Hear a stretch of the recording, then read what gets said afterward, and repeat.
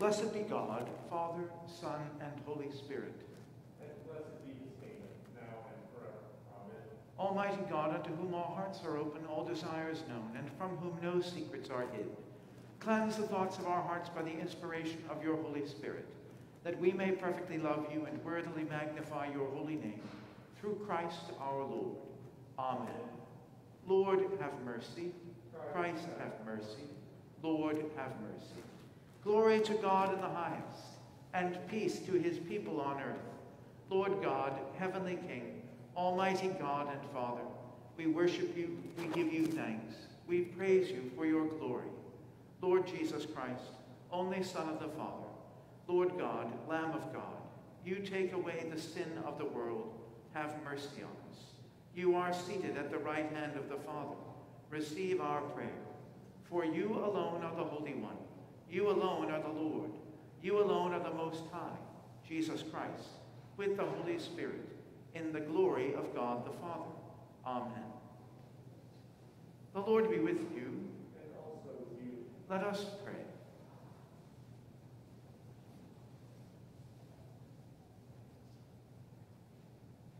Keep us, O Lord, constant in faith and zealous in witness, that like your servant William Laud, we may live in your fear, die in your favor, and rest in your peace. For the sake of Jesus Christ, your Son, our Lord, who lives and reigns with you and the Holy Spirit, one God, forever and ever. Amen. Please be seated.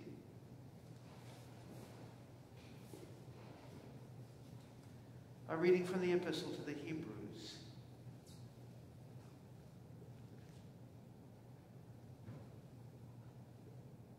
You have forgotten the exhortation that addresses you as children.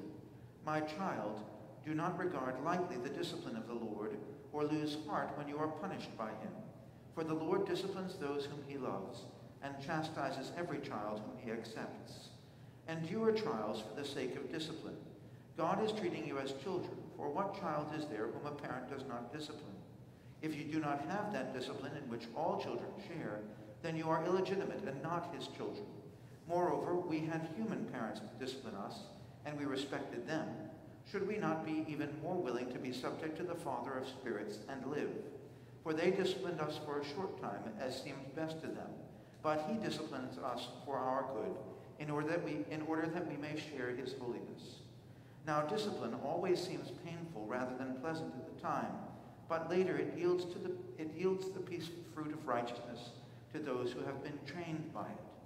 Therefore, lift your drooping hands, and strengthen your weak knees, and make straight paths for your feet, so that what is lame may not be put out of joint, but rather be healed. Pursue peace with everyone, and the holiness with which no one will, and the holiness without which no one will see the Lord. The word of the Lord. Thanks be to God. The psalm appointed for today is a portion of Psalm 73, verses 24 to 29, which are found beginning on page 688 of the Book of Common Prayer.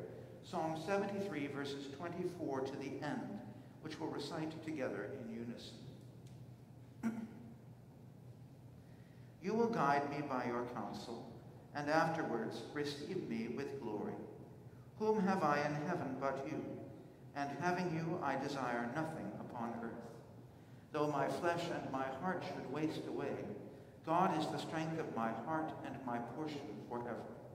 Truly those who forsake you will perish. You destroy all who are unfaithful. But it is good for me to be near God. I have made the Lord God my refuge.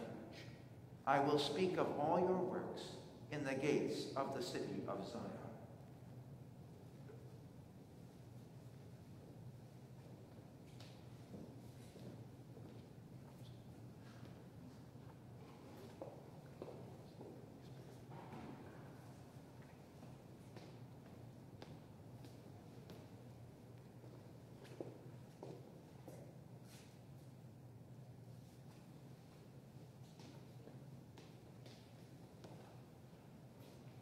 The Lord be with you.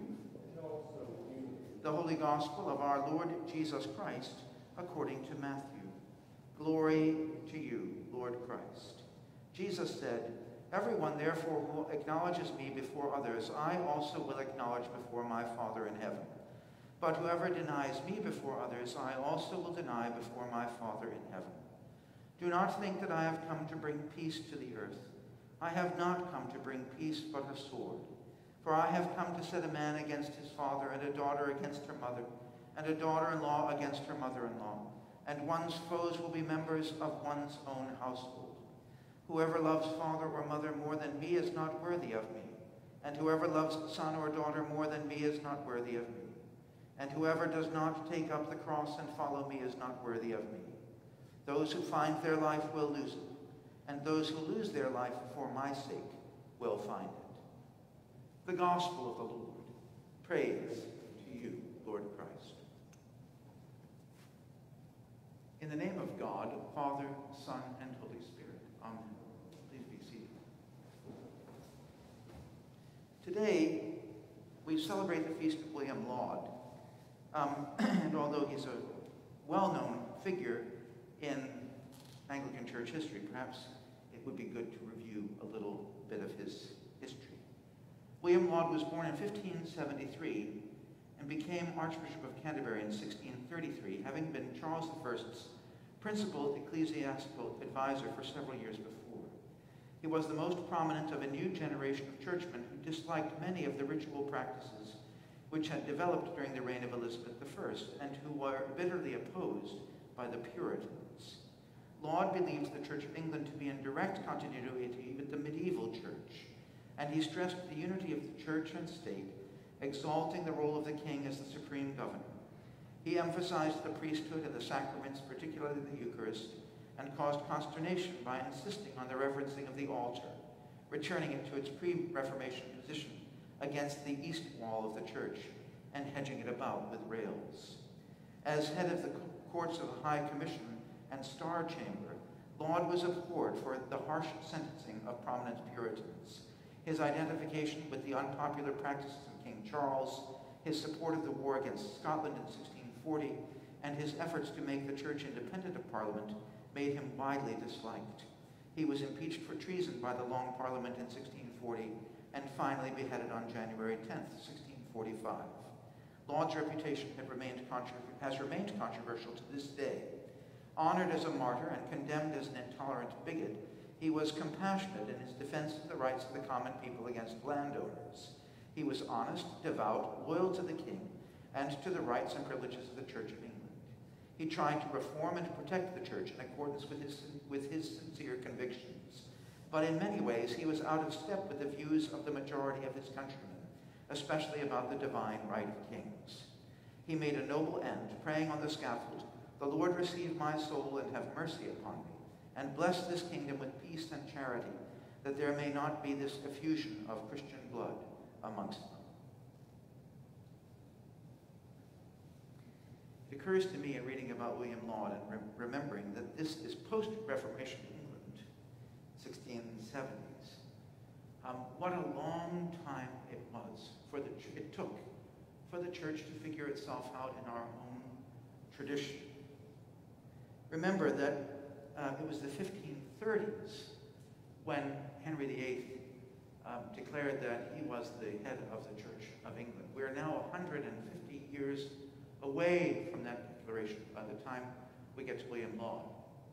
And the church is still struggling to figure herself out, to figure out what her place in English society is. Not only English society, but in the world.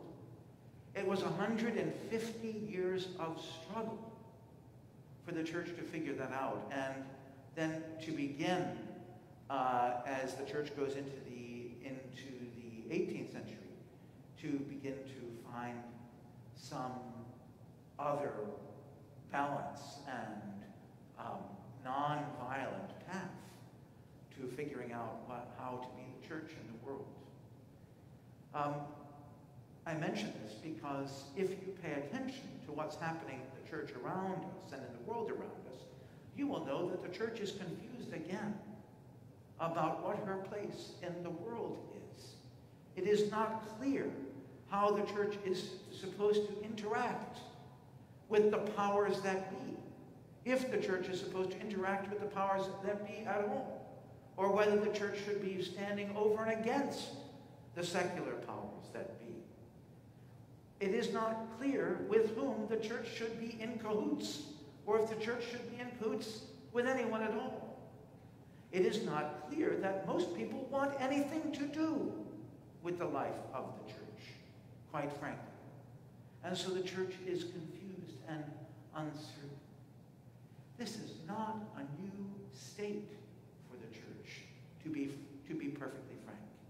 To be confused and uncertain, to be tied up in knots over how it is we are to get along in the world. This is not a new state. This is an old condition. For the church to be uncertain, for the church to be groping and grasping about in the dark, to try to figure out how to be Christ's body in the world, and to discover in the process that some people in the church will do it wrong. Others will do it very well. And in the midst of that, it won't always be clear who's who, which means that it requires careful discernment. Careful discernment to figure out how to be the church in the world. One difference between now and the 1670s is this. In the 1670s, it was the archbishops who had to figure that out.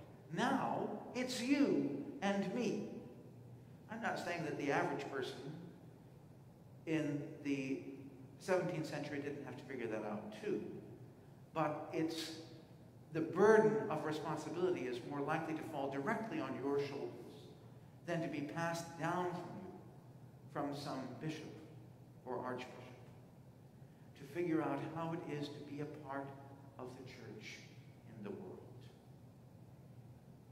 I'll stand with William Laud on this, that one of the best ways to do that is to come to Christ day by day in his sacramental presence, and to seek Christ's guidance and Christ's blessing as you figure out with me and with the rest of the church how to be Christ for the world. It has never been easy, and it sure isn't easy today. But God will help us. God leads us by his grace. God gives us the promise of blessing and asks us to be faithful as we take up our cross and follow him. In the name of God, Father, Son, and Holy Spirit. Amen.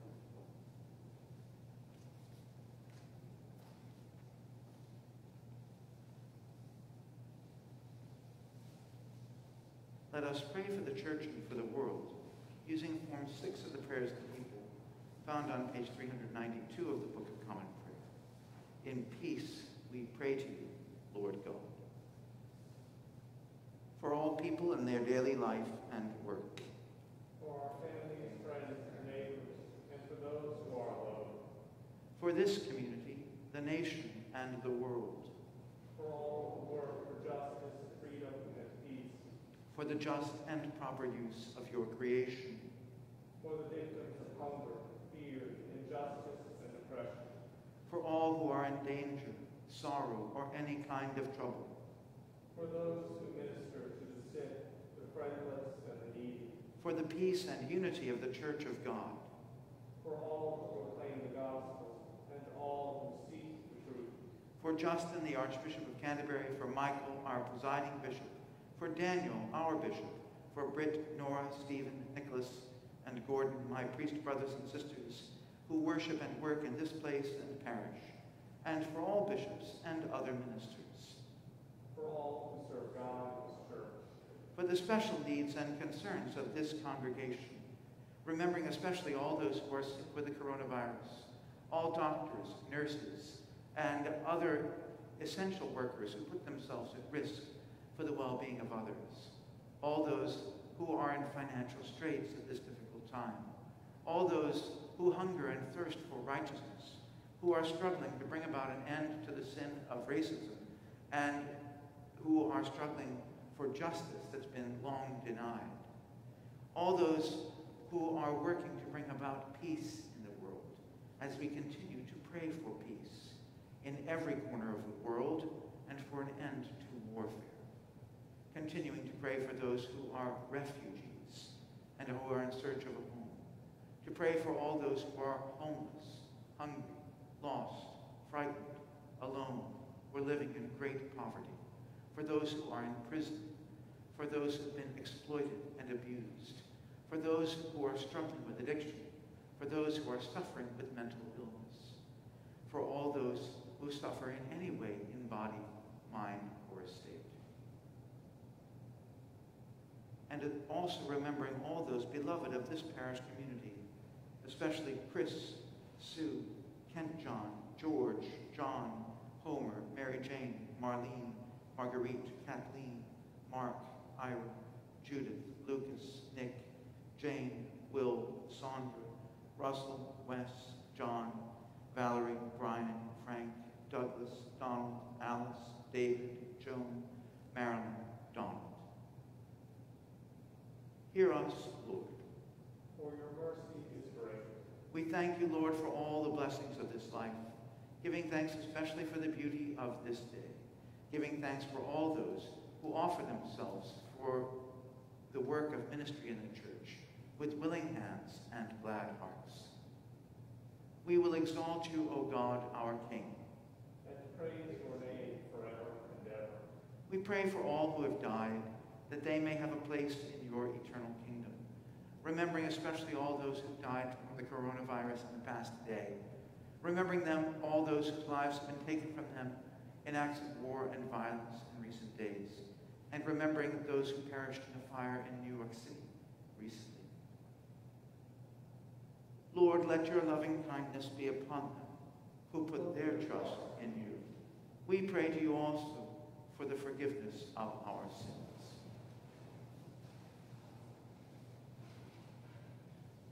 Have mercy upon us, most merciful Father. In your compassion, forgive our sins, known and unknown, things done and left undone, and so uphold us by your Spirit, that we may live and serve you in newness of life, to the honor and glory of your name.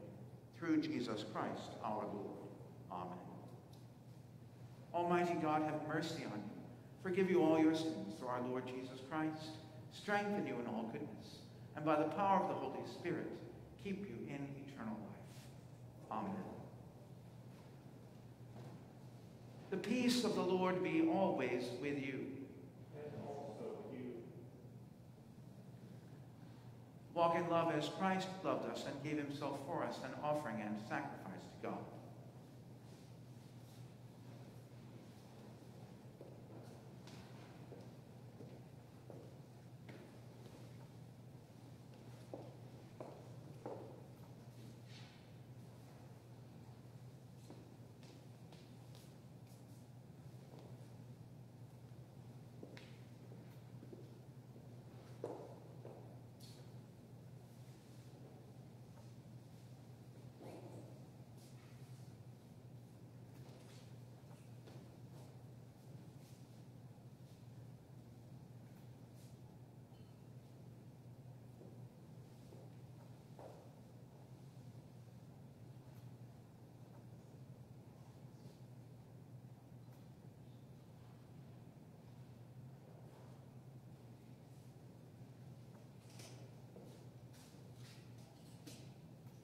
Blessed are you, Lord God of all creation. Of your goodness we have this bread to offer, which earth has given, and human hands have made. It will become for us the bread of life. Blessed be God forever.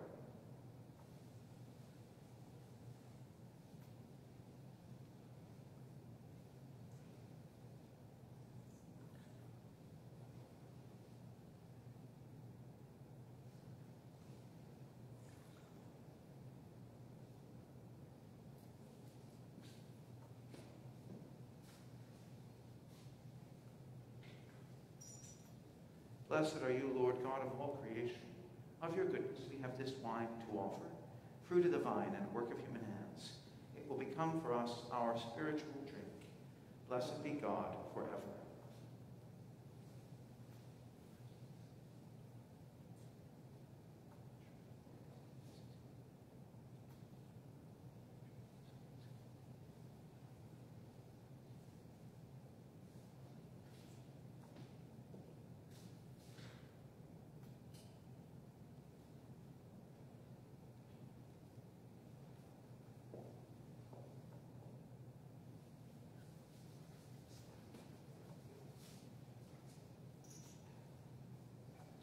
pray, brothers and sisters, that this, my sacrifice and yours, may be acceptable to God, the Almighty Father. May the Lord receive this sacrifice at my hands, to the praise and glory of his name, both for our good and for that of all his holy church. Amen.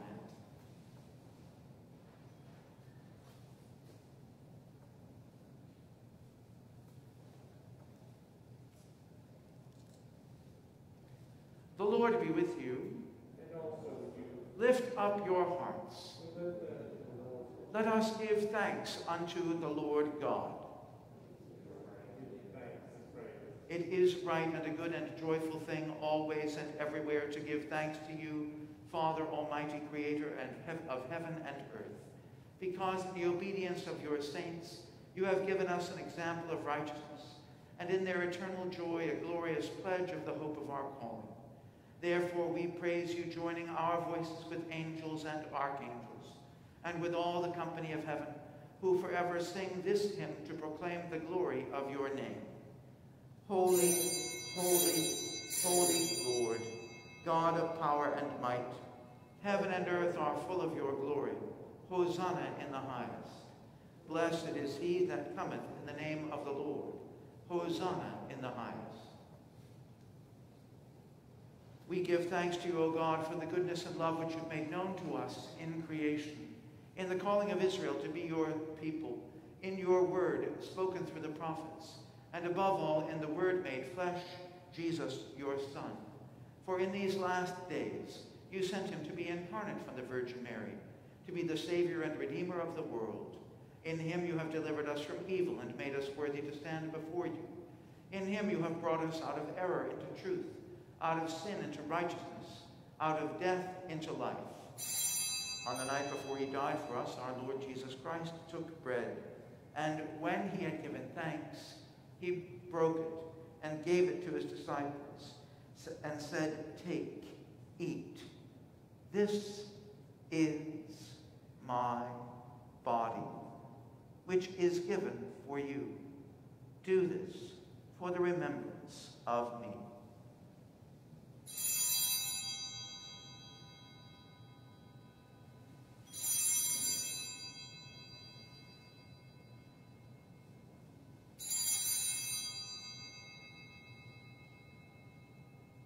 After supper, he took the cup of wine, and when he had given thanks, he gave it to them, saying, "Drink this, all of you, for this is my blood of the new covenant, which is shed for you and for many, for the forgiveness of sins.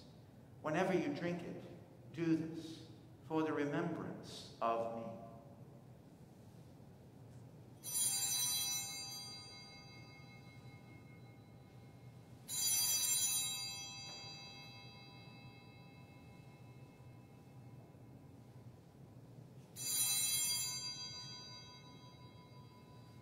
Therefore, according to his command, O Father, we remember his death, we proclaim his resurrection, we await his coming in glory, and we offer our sacrifice of praise and thanksgiving to you, O Lord of all, presenting to you from your creation this bread and this wine. We pray you, gracious God, to send your Holy Spirit upon these gifts, that they may be the sacrament of the body of Christ and his blood of the new covenant. Unite us to your Son in his sacrifice, that we may be acceptable through him, being sanctified by the Holy Spirit. In the fullness of time, put all things in subjection under your Christ, and bring us to that heavenly country, where with the ever-blessed Virgin Mary, the Mother of God, with blessed Mark the Evangelist, with blessed William Laud, and with all your saints, we may enter the everlasting heritage of your sons and daughters. Through Jesus Christ our Lord, the firstborn of all creation, the head of the church and the author of our salvation. By him, and with him, and in him, in the unity of the Holy Spirit, all honor and glory is yours, Almighty Father, now and forever. Amen.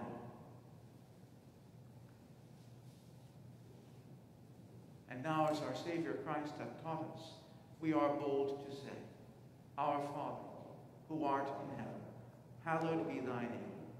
Thy kingdom come, Thy will be done, on earth as it is in heaven. Give us this day our daily bread, and forgive us our trespasses, as we forgive those who trespass against us. And lead us not into temptation, but deliver us from evil. For thine is the kingdom, and the power, and the glory, forever and ever. Amen.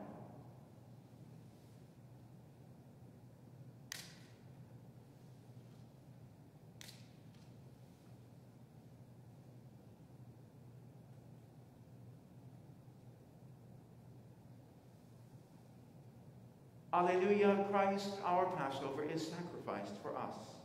Therefore, let us keep the feast. Alleluia. Lamb of God, you take away the sins of the world. Have mercy on us. Lamb of God, you take away the sins of the world. Have mercy on us. Lamb of God, you take away the sins of the world. Grant us peace. Behold the Lamb of God. Behold him who takes away the sins of the world. Happy are we who are called to his supper. Lord, I am not worthy to receive you, but speak the word only, and my soul shall be healed.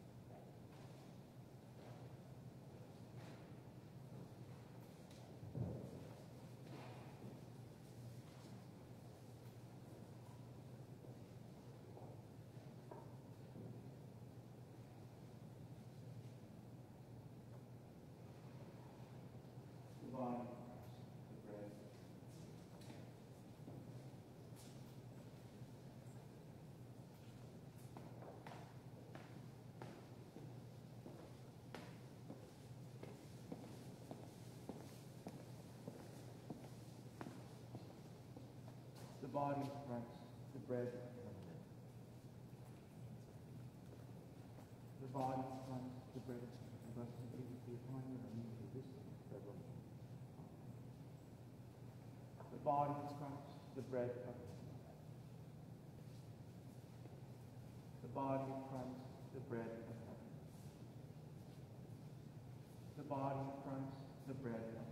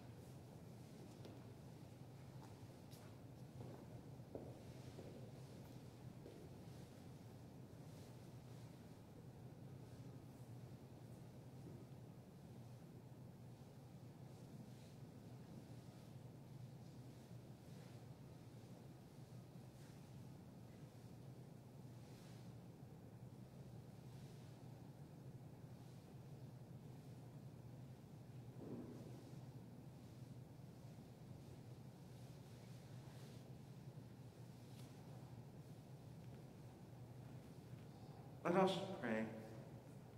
Eternal God, Heavenly Father, you have graciously accepted us as living members of your Son, our Savior, Jesus Christ, and you have fed us spiritual food in the sacrament of his body and blood. Send us now into the world in peace, and grant us strength and courage to love and serve you with gladness and singleness of heart, through Christ our Lord. Amen.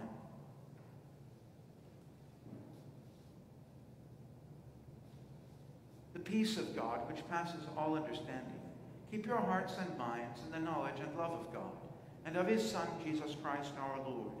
And the blessing of God Almighty, the Father, the Son, and the Holy Ghost, be amongst you and remain with you this day and forevermore. Amen. Let us go forth in the name of Christ. Thanks be to God.